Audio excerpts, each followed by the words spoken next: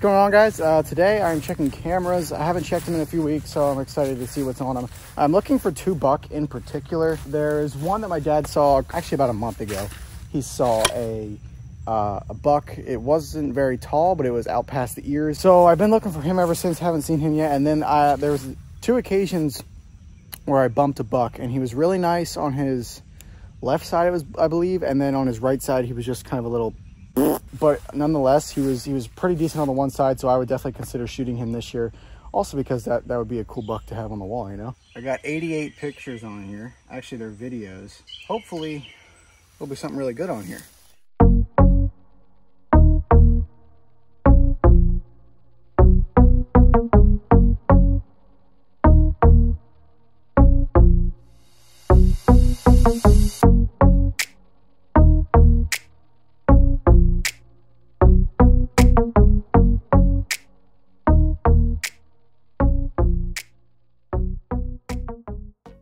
So this area that I'm at here now is a corner of our pasture, and I've had a camera here for years. I always have a camera out here during the summer. Over the years, it's decreased in quality, I should say.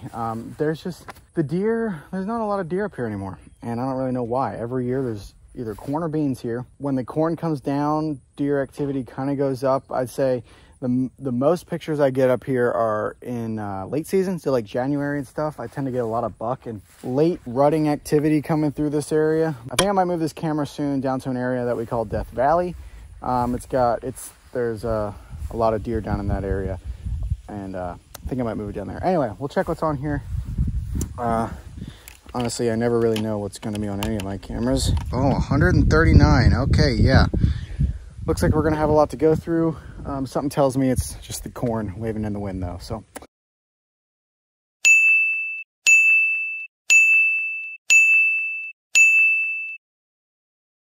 check those cameras, and dude, did you see those buck, man? Oh, that gets me so excited. I think there were like 4 different buck, and that one with huge brow tines. That's got me excited, man. Anyway, right now we are actually moving a tree stand. We're gonna finagle this tree stand around to the other side of that walnut, and then we can watch this open area real well.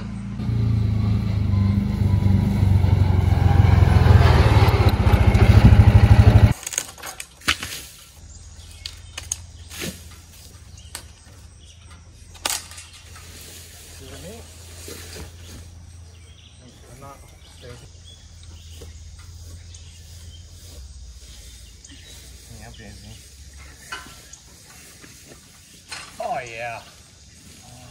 How do you like this spot? This is the best spot yet. Why did we not do this earlier? I have no idea. I'm so happy. I see deer across there sometimes.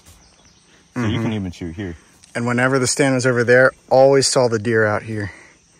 And now, like, standing here, like, you get a bird's eye view of everything. Like, this is absolute awesome. In gun season, sometimes you know how the deer will go down there on that bottom trail. You can shoot right into there. Yeah, and even archery, if we get anything back in here, like, all this is going to be gone.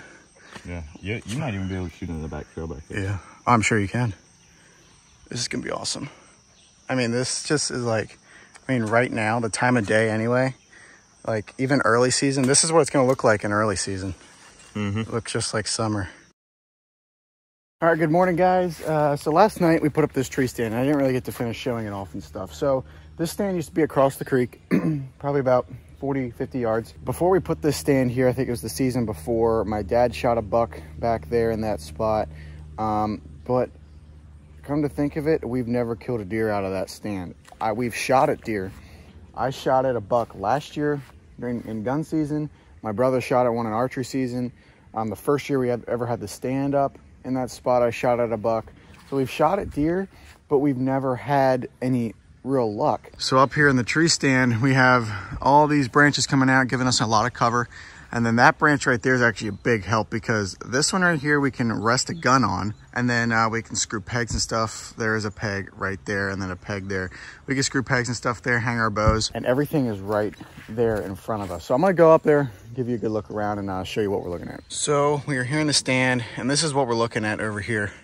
So we have this area over here, which we've kicked deer up out multiple times. So deer like to bed in here, and deer will travel kind of down along the creek here. What I'm really excited about is a lot of times most of the time actually, the deer come out over there and out in the spot over there, and they all come this way. They all feed this way.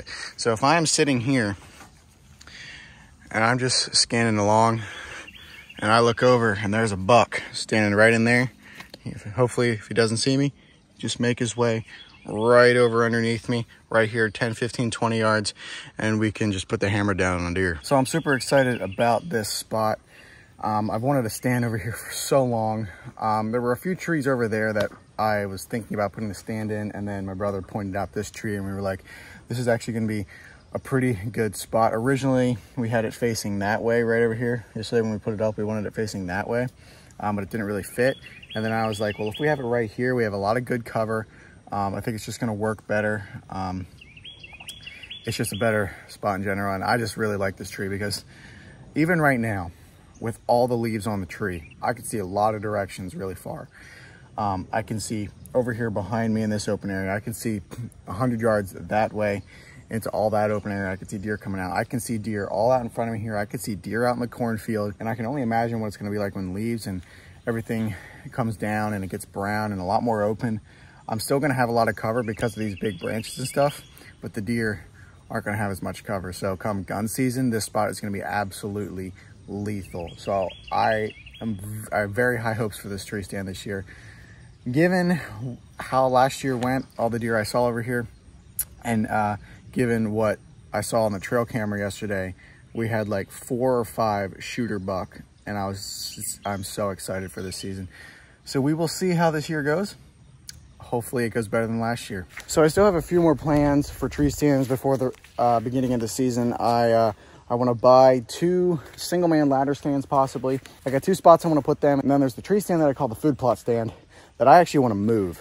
So that tree stand has good ladder sticks, but there's no seat. It's just a platform, an old platform from like an old climbing stand. That tree stand I want to move. We're going to move that stand. I'm going to buy a cheap hang-on stand and replace that platform. And I think I'm gonna move it to like this big draw that we have where this little creek runs.